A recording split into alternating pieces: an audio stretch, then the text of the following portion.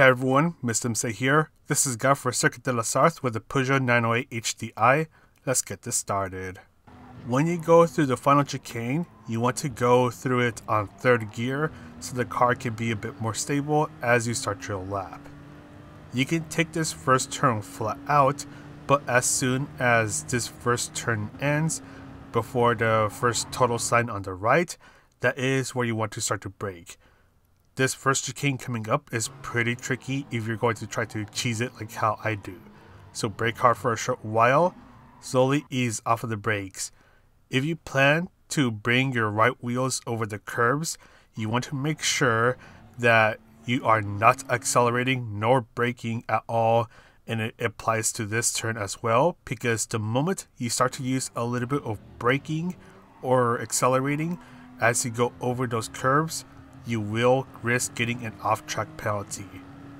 Bring yourself to the right, and shortly after you pass the final cute little cone on the right, that is where you want to brake hard for a short moment, slowly ease off of the brakes, and carefully get on the throttle. Bring yourself to the left. Now as the road on the right starts to open up, you want to start to ease off of the throttle and take advantage of the curbs. And make sure you bring your right wheels back onto the main track before the curb ends, otherwise you risk getting an off-track penalty. Let's go ahead and fast forward through this. Look for the photographer that is on the left as he's your next braking point. Brake hard for a short while and slowly ease off of the brakes as you turn in, slowly shift down. You can briefly go down to second gear for extra rotation, then back up to third gear as you're slowly starting to accelerate. If you can get this right and go through it super smoothly, you'll shave off quite a bit of time here. Now let's go ahead and go to the second chicane. You want to brake just before you reach the 100 meter board, so brake right around here before the 100 meter board. This is similar to the first chicane we just went through, but this chicane is a little sharper than the last one, so you do want to go through it a bit more slowly. Let's fast forward through this again, and your next braking point is just as a curb on the right starts. Brake as much as you can for a short while, and you can briefly go down to first gear to get the car to rotate, then back up to second gear, get the car pointing where you want to go, and then fully accelerate. Now bring yourself to the left, and just as the AstroTurf on the left is about to end, you want to start to ease off of the throttle, slowly start to go into full braking mode, and then slowly ease off of the brakes as you turn in. If you brake too hard too suddenly, the car will risk losing control. Now bring yourself to the left, brake before you reach the 50 meter board that is on the left, brake hard for a short while, slowly ease off of the brakes. You can briefly go down to first gear for extra rotation, then back up to second gear before you accelerate. Now bring yourself to the left once again, and when the AstroTurf on the left starts, you want to use a little bit of braking. You can bring yourself towards the inside of the turn, and then fully accelerate. Lift off of the throttle for this left turn, then use a little bit of braking for this right turn. Lots of throttle control needed over here. Slowly accelerate. Take this part flat out, and then this is where it gets a little tricky. Pretend you're about to go into the pit lane, but then start to brake just before the curb on the right starts. Brake hard for a short moment, and you need to be very quick on your reactions. Take advantage of the curves, doing lots of braking and throttle control. Brake before the curb on the right starts. Do a lot more braking and throttle control, just trying to keep the car stable within track limits. Get the car towards third gear, pointing towards the start finish line, and then fully accelerate.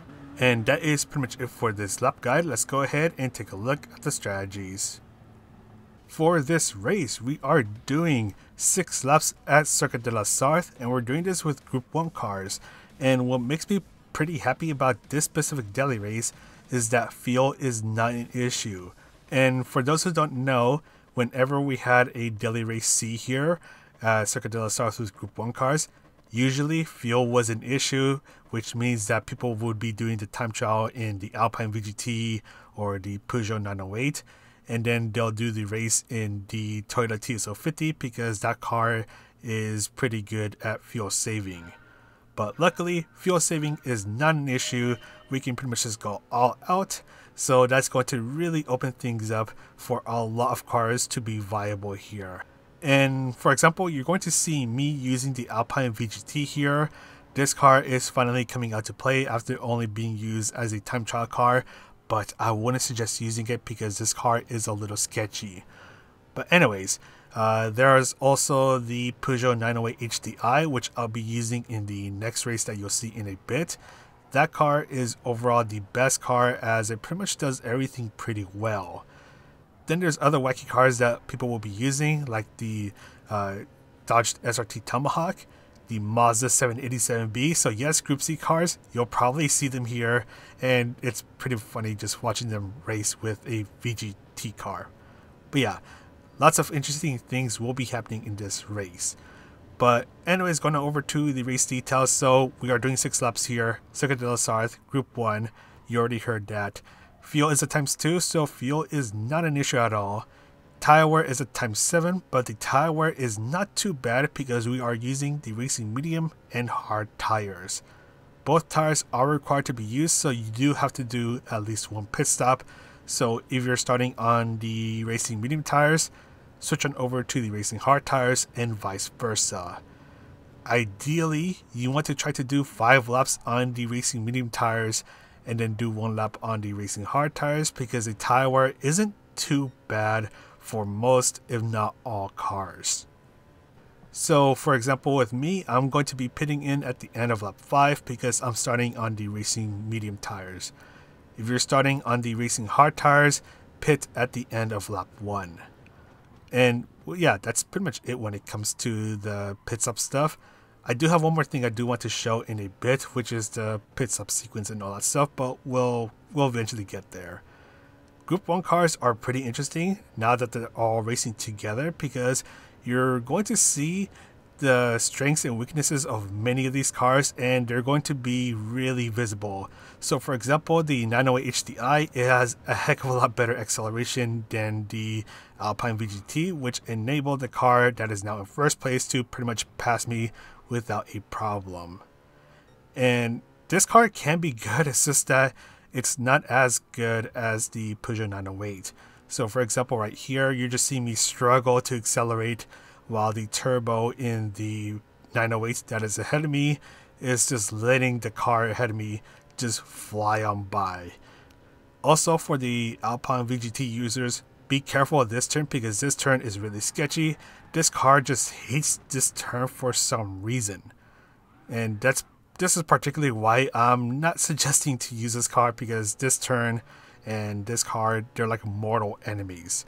So I don't want to end up dealing with that stuff. But anyways, switching on over to the end of lap 5, we're going to pit to change to the racing hard tires to meet our final tire requirement. Also, make sure you slow down for the pit stop entry because you do have to brake for this little chicane here. So you don't want to end up going full speed into the barriers and make yourself look silly. But anyways, your pit loss is going to be 28 seconds. So you only want to pit 1 time. And yeah, it's going to take a while for your car to arrive to the pit box. It's going to take about 20 million years because your car, I don't know, they got lost or something. But anyways, so I was on the racing medium tires. I was switching on over to the racing hard tires. And because we're only using the racing hard tires for 1 lap, this does bring an interesting situation where some cars or some people might be starting in the front and they might be starting on the racing hard tires to go for the massive undercut. And does this work? Well, we're going to find out right now actually. So I'm starting on the racing hard tires in the next race and we're in the Peugeot 908 HDI. Once again, in my opinion, this is overall the best car. And you want to be careful on the racing hard tires in the start of the race because your tires are cold, so you don't have much grip, and you're going to see me forget to brake early because I don't have the grip needed to get the braking and the turning right. So I'm going off track. The car in front of me goes off track because they're on the racing hard tires as well. The car that is right behind me, so the red Peugeot, they're on the racing medium tires. So I need to make sure that I am able to get the undercut on them. So when they pit, I can hopefully pass them. And it's going to come down to quite a few things to determine whether you're going to be able to get the undercut or not. So the first question, are you able to keep up with those in the front? And in this case, I am right now, except I'm getting passed by a Group C car. But anyways, you don't get to say that every day.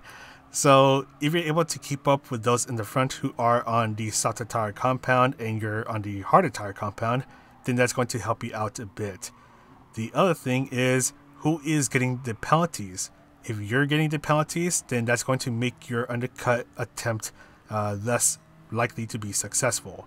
If those who you're trying to undercut are the ones getting the penalties, for example, the 2 cars ahead of me, then that's going to make your chances of getting the undercut done a bit more successful.